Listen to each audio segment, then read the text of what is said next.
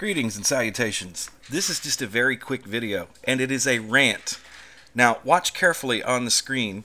In this terminal, you will see that I am updating one of the machines in my house that runs the Ubuntu desktop. So let's go ahead and make that bigger for everybody to see, right? And we will full screen this. Now, I want you to see, did I catch it? Because it took me a little while to get set up to record. Okay, it is taking off here. Let us scroll up here, and you will see that one of the very first things that it's doing on this update is installing the Firefox Snap. Why is this installing the Firefox Snap on my machine? I updated another machine yesterday and saw this very same thing, but it's one that I had reloaded recently because I was doing some experimentation, and I thought, okay, well, I didn't uninstall Firefox. I am not a Firefox user. I don't care for it. I don't want it on my machines at all. Fight me in the comments. Go right ahead. I don't care. I don't like it.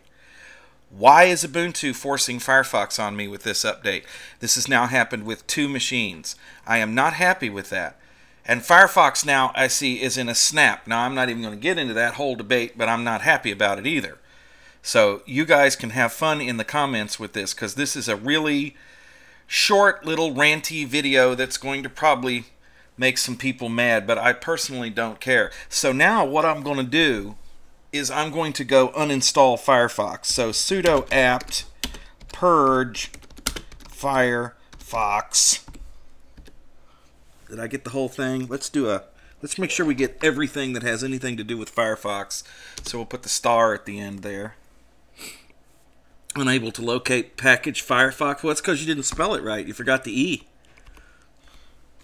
How could I possibly ever do a video without making, some sort of stupid typographical error? So we're going to get rid of this now. Okay, that took care of whatever little meta package they have that leads you to a snap. Now, sudo snap remove Firefox. I don't want Firefox, Ubuntu. Don't shove it down my throat. You guys are getting damn pushy. That is for sure. I have supported you for how many years on YouTube? But I'm telling you, dude, you are pushing it to the edge. One of the reasons people come to Linux is so that stuff doesn't get shoved down their throat. That they are not made to do whatever the people who vend said software want them to do. That is a Microsoft and a Mac thing.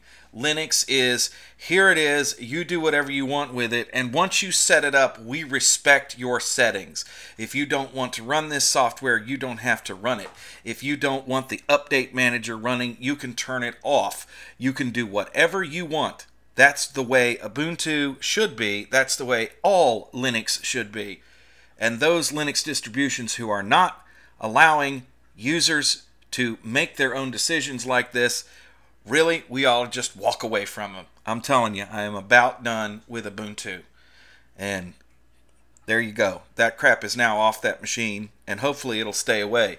Now, what will be interesting to see is if 2 weeks or 2 months down the road, I end up running updates on that machine, and guess what? Here comes Firefox back again. Sorry, don't like Firefox. Dead browser walking, boys and girls.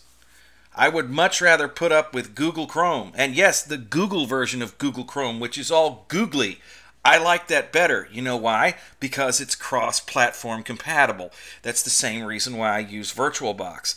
It's cross-platform compatible. It's not a Linux-only solution. Therefore, if I should decide to want to do something on another machine that's running Windows or Mac, and I do have a Windows machine that I have to deal with every day for work, I get exactly the same experience on both platforms. Same things with VirtualBox, although I'm not going to be running VirtualBox on my work computer, but you get the idea, right? So people are constantly after me. They're like, why do you use Google Chrome? Why do you use VirtualBox? You should use all open source. Well, you and Richard Stallman can go have fun off in a corner creating your own fantasy about what the world really is while I try and participate with the way it is. You know what I mean? I think I've pissed enough people off for this video. Thank you for watching. Firefox is off of this machine, and I'm done ranting. Have fun!